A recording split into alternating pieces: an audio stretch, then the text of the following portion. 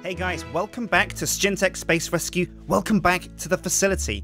This episode we're going to plonk down, I reckon, the smeltery inside this forge building. It's going to be pretty cool, and we can start making some cool tools with some exotic ores that we've obtained from the mining with Thor the Mighty Hammer. But also what we're going to have to do this episode is, I think, worry about power, because I want to get the means to make my rocket. I need a compressor to start making circuits and to start turning steel into steel plates and things. So we're going to jump in, first things first, the smeltery, and then we'll think about how we're going to get some power and some machines.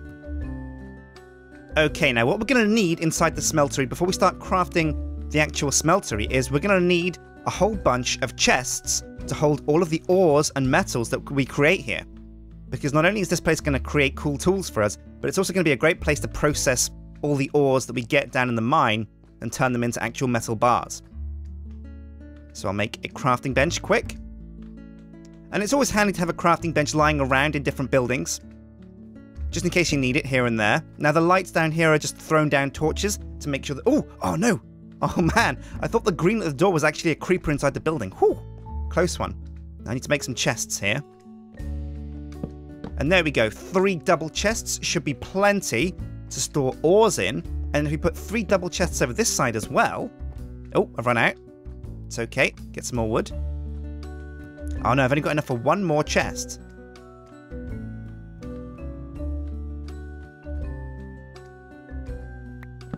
But there we go, now 2 chests this side for metals. So once the ore has been processed into smeltery, over here, it can be turned into metal and put in these chests, the metal bars, or even metal blocks. Right, so now it's time to go out, because I don't think I've got enough I foolishly turned all of my seared bricks into actual, into the wrong thing, into seared blocks. So what I need to do now is go out with my trusty spade. Actually, I'll tell you what I'll do is, I'll make an excavator to go out and get gravel, sand, and clay to turn into seared bricks and grout and get all that good stuff going. Now, you guys mentioned that I can just repair these hammers, but the truth is, these are kind of crummy stone hammers. Now I'm going to keep Thor out of respect because he was a mighty warrior that served us well, but we don't need these other hammers anymore, so I'm just going to throw away this broken hammer here, Thor 2. Don't need you anymore, my friend.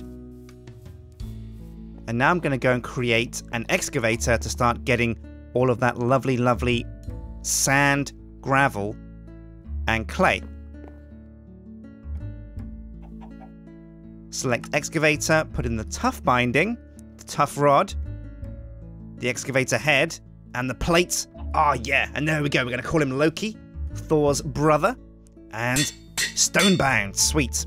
Now I'll just plonk him in my bar, like this, and now it's time to go and excavate some more sand, gravel, and clay. And while I'm doing that, I'm going to go through the different materials you can use for different tools and different parts, and tell you exactly what the different properties of these alloys and materials are, so that we can get a better picture, a better idea of what we want to use to make our tools. So, what else can we do with a smeltery? Well, we can combine the metals we get to create alloys. Here's a list of all the alloys we can currently create in Galactic Craft. We've got aluminum brass here, which is a mix of aluminum and copper. We've got bronze, which is copper and tin. Alumite, which is aluminium, iron, and obsidian. And maniolin, I think that is, which is cobalt and ardite. Now, where do you get cobalt and ardite from? We haven't seen them in the overworld, and that's because they're in the underworld. They're in the nether. So we'll have to go into the nether to get some ardite and some cobalt, so we can make some maniolin, because that's an endgame alloy that's super effective when we make tools and weapons out of it. So these alloys are great materials to make tool parts out of, and each has an effect on how efficient, durable, or powerful the tool or weapon will be. Also, it's worth remembering that you can add a modifier to a tool or weapon, simply put the tool back into the forge, and add a different material to improve the tool in different ways. For example, adding redstone to a tool will improve the mining speed, adding diamond will improve the durability, and adding a mossy slime ball will make it auto-repair. There are a whole bunch of extra modifiers you can add to them, so check it out. It can be really fun trying to work out what the perfect combination is for you and your tools. Okay, 2 down and 1 to go. I've got a whole bunch of clay, a stack and a half, and I've got 4 stacks of sand pretty much. Now I've got to get the clay, and the best place to find clay is underground, so I'm going to dig deep into my mine and see if I can collect some more gravel from being underground in the mine.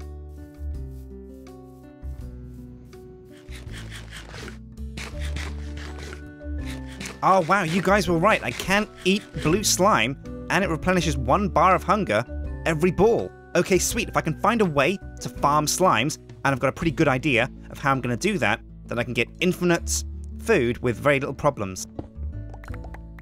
Oh man, there's no gravel down here. I'll tell you what I'm going to do. I'm going to go poking around the crag biome, see if I can find some gravel in there.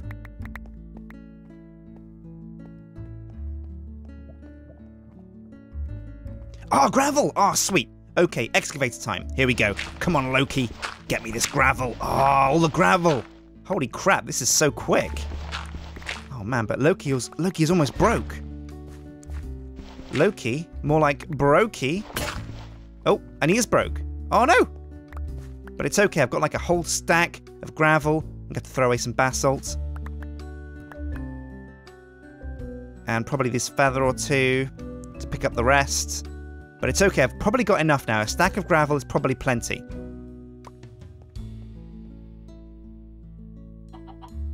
Blam!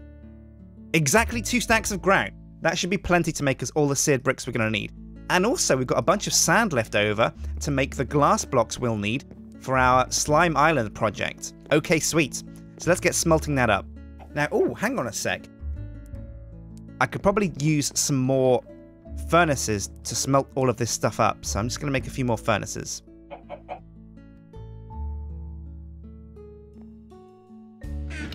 Now I'll keep the slime on me actually, so I can keep well fed. Slime seems like the perfect food. It stacks quite high. It's got multiple uses, and yeah, it replenishes only 1 hunger bar per slime ball, but you get so many that doesn't matter. Now let me tell you my plan for Slime Island. Oh, skeleton. Actually, what I'm going to do is I'm going to kill this dude. Hopefully get a bow or some cool bones or something. Come here, you. Down you go.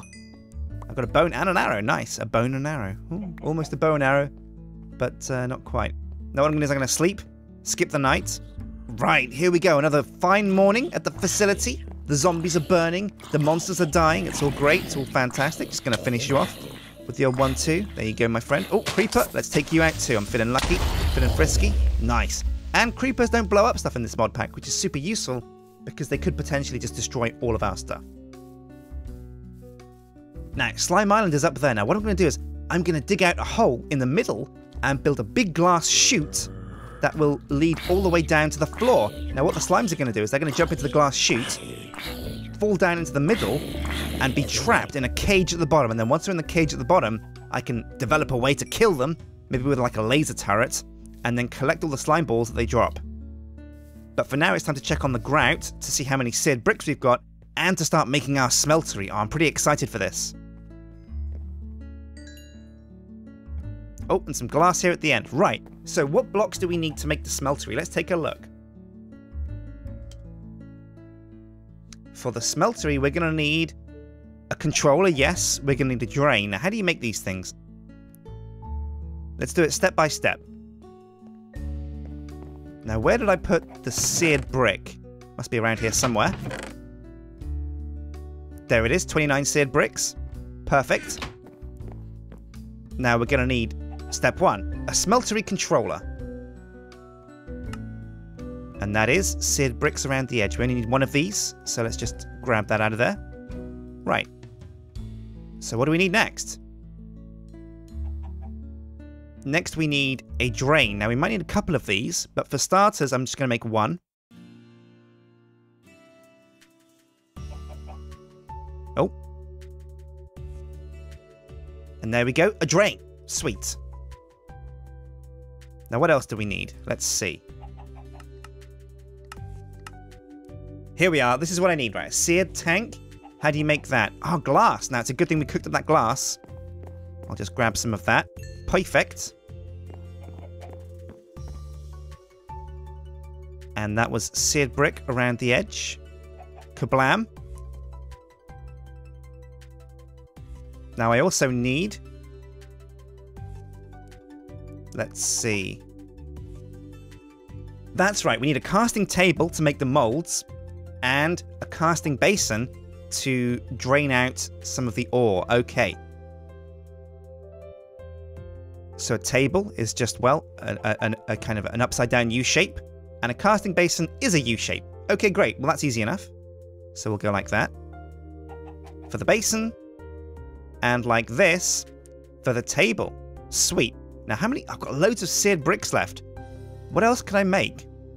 Now, one thing you can do with a smeltery is you can drain the ore out. You can drain the molten metal out into a tank, separate tank. Now, what that does is, well, it lets you hold metal in its liquid form, but beyond that, there's no real reason to do it.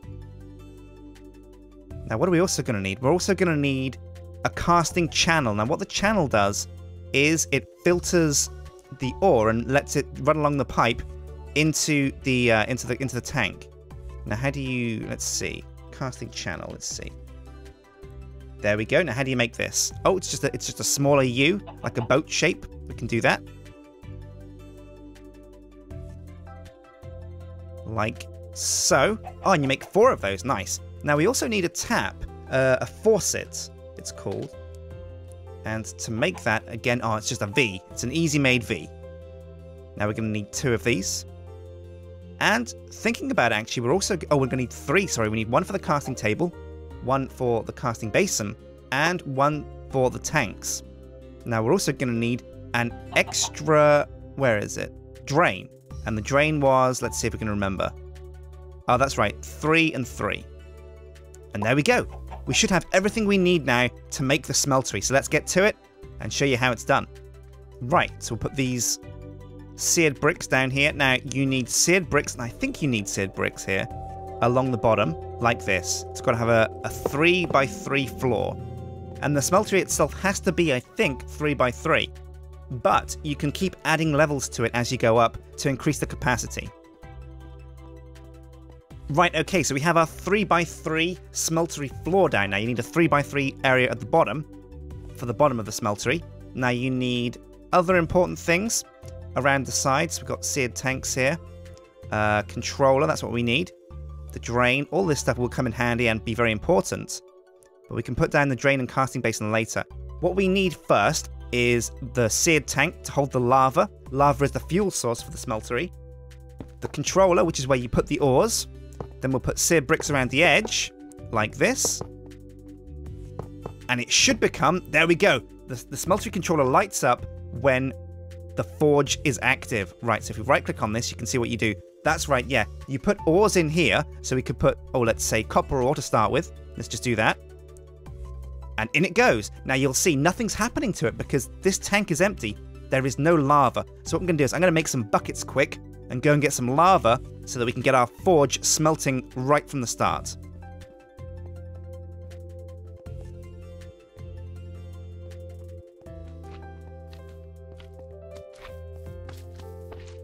Oh, running low on health. It's time for, I think... Oh, watch out, slime. Actually, I'm going to kill this guy and get some snacks. Oh, yeah, slime balls. Perfect. You just literally right-click the tank with the bucket, the same way you would a normal tank, and blam. Oh, and you see what it's done? What it's done is it's put the copper ore into the main bay, and oh yeah, look at these rich. Oh, look at that. Oh, don't want to burn. Now, look at this rich browny red. Oh, that's copper. That's copper right there. And what we'll see is this tank here fill up with orange goo once the copper is smelted. So let's get all the copper ore we can out of these chests and start by smelting up all the copper. Now I'm glad we got so much clay and sand and gravel because we're really probably going to need it to build our cool, impressive smeltery.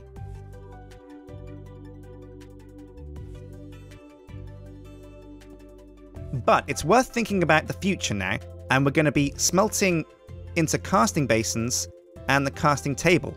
So to get on top of that, I'm going to put a casting basin over here and a casting table here. And we're going to put... Oh, we're going to need another drain, actually. That's right. So I'm just going to create another drain like this. Oh. We'll put 2 faucets here like this. And complete with these seared bricks, another level on the smeltery. Oh, yeah, look at that. Oh, it looks like orange squash. Oh man, I just want to jump in. It's sunny delight. I just want to jump into this molten copper and go wild. Oh, drink it up. Oh, glug, glug, glug, glug, glug. Delish. Oh, I'm taking hits. Oh no. Oh no, what's this? There's red stuff in there. Oh no, there's blood in the furnace. Do you know why? Oh, I know why this is. I sat in there, I burned myself on the molten copper, and now there's blood in the smeltery. Oh, that's disgusting. We're gonna have to clean that up. There we go, bam, another level. And what this means is we can put even more ore in there. So let's just split up the copper again. Kablam, like so. And add more levels to the smeltery. Now, when you're draining out of a smeltery, it always takes from the controller the molten liquid that's at the bottom. And if we click on the blood, that moves the blood to the bottom of the smeltery. So we could pour out blood, although I'm not sure it actually works because blood's, well, blood's blood. So if we put the copper at the bottom, I'll show you guys quickly what it looks like when we put it into the casting basin. Okay, so you right click here, and oh yeah, look at that copper pour out into the casting basin. Delish.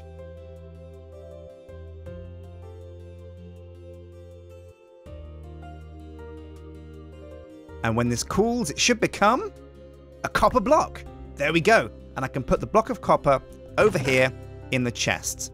Kablam. Our first smeltery. Now, we haven't made any tools this episode, but what we have done is pretty much completed the smeltery. What we're also going to do is, actually, no, before we go, I'm going to put in the last piece of the puzzle. I'm going to add these extra seared tanks that I talked about so that we can make copper blocks a little bit more quickly.